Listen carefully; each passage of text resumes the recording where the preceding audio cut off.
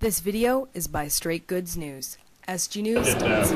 We're hearing that the budget will cut the amount of sick days federal servants are allowed to claim. Wondering if you think this is necessary, what kind of message? You know, there have been indications that there are a large number of sick days, but when you understand the stress that people are under with the current administration, things are said one way 1 week, and then 2 weeks later they completely change course. There's a lot of bullying going on. You've seen some of the reports with regard to things as anodyne as librarians being given these strict marching orders. It's considered a highly dangerous practice to go speak in a high school. I mean, this is nuts. So it's a reign of terror with the public service that's being imposed by the Conservatives. It's not surprising there are a lot of sick days.